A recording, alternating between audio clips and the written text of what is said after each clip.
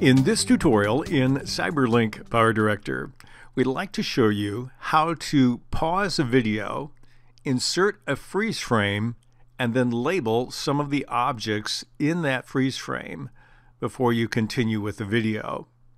This comes as a response from a query we saw at the CyberLink forum.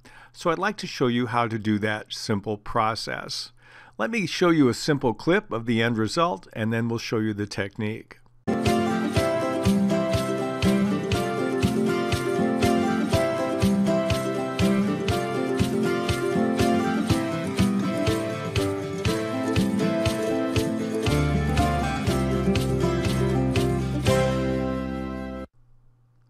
We're going to start out with this video clip and drag it to track number 1.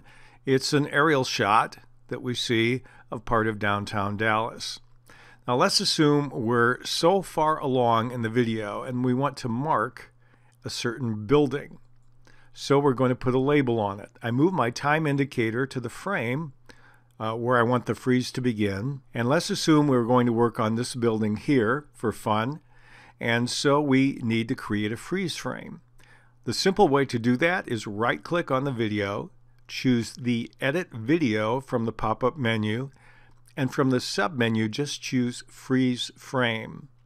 It will create a snapshot of that frame and it will insert it in my project.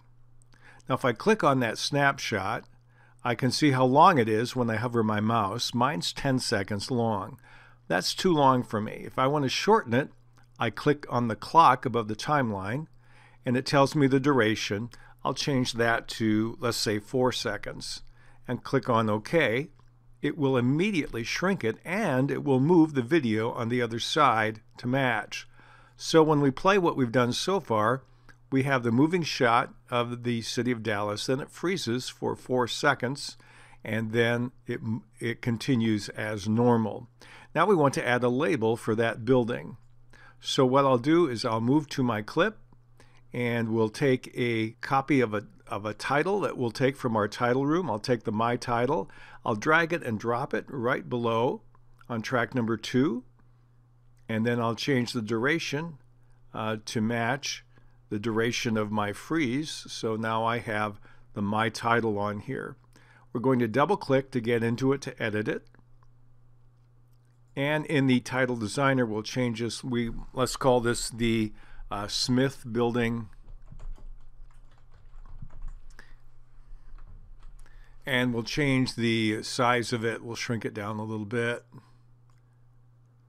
And we'll move it over here. Put our label up here. Now if you want to be a little fancier, we can add a few other things. I'll click on OK. And we're going to take, in this case, an arrow.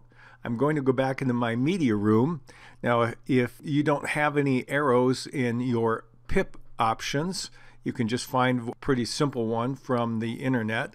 I'll take this one and I will drag this down and drop this in a higher number track. And I'll shorten it to fit.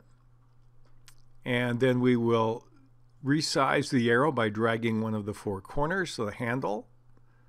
And we can move it over. And then we can rotate that. If I click on the very top circle just above it, I have the double arrows that spin and I can rotate that so it points the way I want.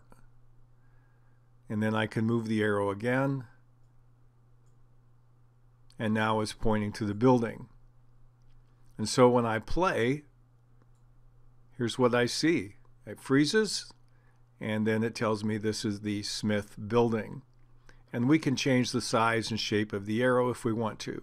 Now if you have the Creators Pack as an addition in PowerDirector, you can also go to the pip room and go to the Tutorial Creation subdivision and you have a whole bunch of arrows that you can use instead of this one. But if you haven't purchased this, it's easier simply to get one really quick off the internet and use that instead. Now let's assume you want to be a little fancier yet. Let's assume we want to animate the arrow. I can double click on it and then I can move into my keyframes for the arrow. I can start at the beginning of the project and set a position marker And we'll move the arrow maybe back to here to start with. And then we'll go in, let's say, about a second, about 30 frames. And at this point, we'll set another keyframe for position. Only once we have it set, we'll move it, and we'll move it in this direction. And so that's a simple way to animate the arrow. So I can take that and I can adjust it like that. So it's not too difficult to create this effect in CyberLink PowerDirector.